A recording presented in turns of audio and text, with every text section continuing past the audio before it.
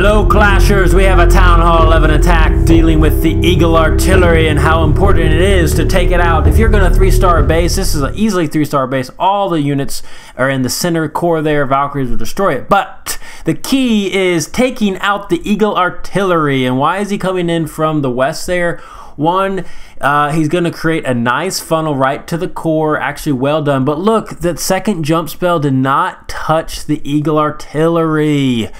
And this is why you fail. So if you are going to bring in Valkyrie attacks, you have to take out the Eagle Artillery as quickly as possible or bring a free spell or something to slow it down.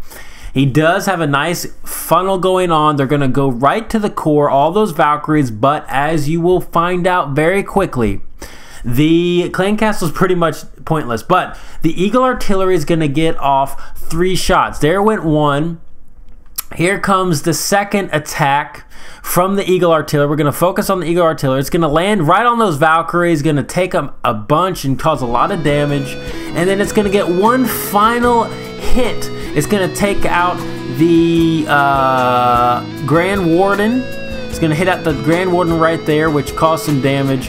And so the key and the reason why this failed from AJ, he didn't get that 3-star, is because he didn't take out the Eagle Artillery. So remember guys, to get the 3-star at the Town Hall 11, make sure you have a plan to take out the Eagle Artillery, you know, hopefully before it can even get certainly 2 shots in. If he gets 3, I think it's going to fail. He just didn't have the troops left. He lost too many troops early on. Anyways, quick video, I know, but thanks again for watching. Please subscribe. And as always, my friends, we will see you next time. Hello.